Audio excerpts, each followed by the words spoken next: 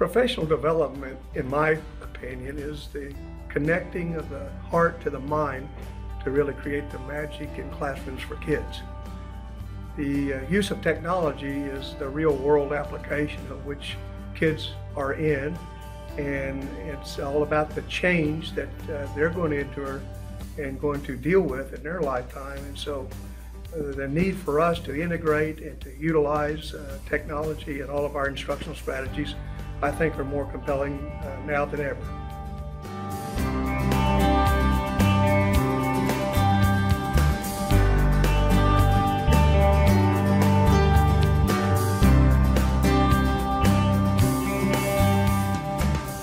Professional development for me is an opportunity for teachers or administrators to stay in tune to what's going on in other districts, other states, or even other classrooms. It's an opportunity to steal ideas sometimes or get a new idea to come in and kind of refresh what you're doing in the classroom. I think also that we began to look creatively at professional development. It doesn't mean that you have to leave for 3 days or be away from your classroom for an all-day outing. It can be watching a video during your plan time. Maybe go to K-12, simply K-12, and watching a video. It could be reading an article that you find in some of our education magazines that we have available, or just visiting with other teachers or going and observing classrooms. I think today we're beginning to be more creative about that. Professional development and using the resources that we have readily available as opposed to having to leave our site.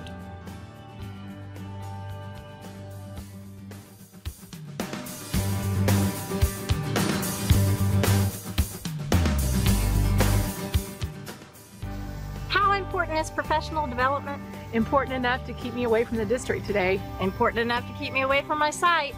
We have to be lifelong learners, especially when it comes to technology. Unfortunately, our students are winning the race. Don't let them win.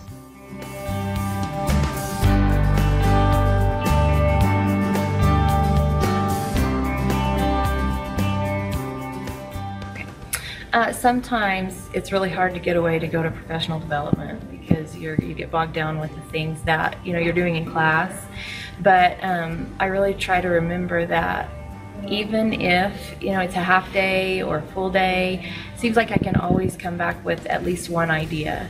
And when I first started teaching, I remember Carol Simmons told me that that was your judge of whether professional development was valid, was if you came back with at least one thing that you could integrate in your class. And I don't think I've ever been to a professional development where I couldn't at least implement one thing when I returned. So even though it is hard to get away, I always try to make time to go to at least some things during the year.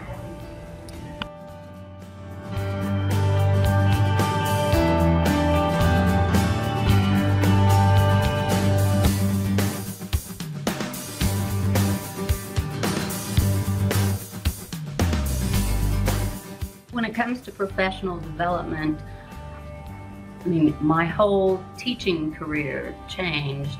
My approach to my subject, to what I teach changed when I went to professional development from College Board for Advanced Placement.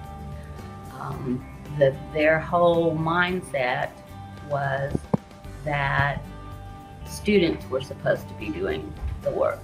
And I would have thought, since I was a teacher, I needed to be the sage on stage and impart my vast knowledge to them, but that doesn't end up in authentic learning. So when I came back from the AP Institute, which by the way was in California, it was a terrible thing, but somebody had to do it. When I came back, I had a whole different idea of student engagement. Now, students are the ones who use their minds and do critical thinking instead of the poor, stared upon teacher.